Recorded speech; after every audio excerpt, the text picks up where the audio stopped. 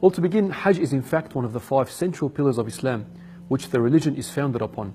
It's an obligation upon every able-bodied and financially capable Muslim, both male and female, to be completed at least once in a lifetime.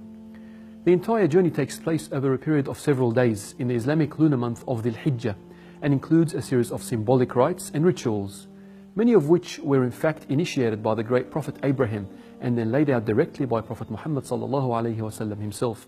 The center point of Hajj is the Kaaba, also known as God's sacred house in Mecca.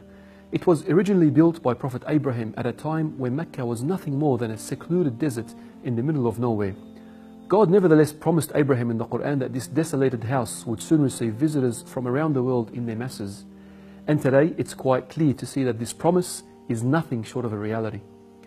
The overall journey is said to be a purifying process by which a Muslim becomes closer to God through patience, perseverance, submission and servitude.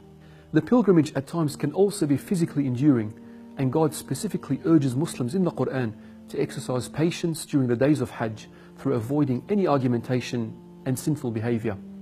In its pure form, Hajj makes no distinction between the rich and the poor.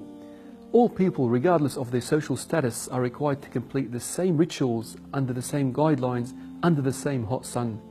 This includes all men being limited to 2 unstitched pieces of cloth, and all pilgrims being prohibited from perfume, intimacy, and many other luxuries of life.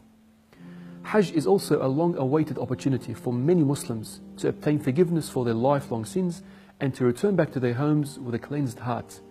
On the day of Arafat, the most important day of the pilgrimage, pilgrims will in fact stand from noon to sunset begging for God's mercy, forgiveness and His pleasure.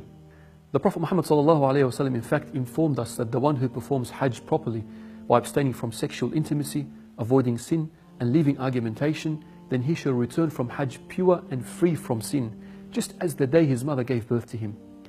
The Prophet ﷺ also informed us that the reward for an accepted Hajj is nothing less than paradise. We ask Allah subhanahu wa ta'ala to accept the Hajj of the pilgrims this year and that He makes their journey safe, blessed and accepted.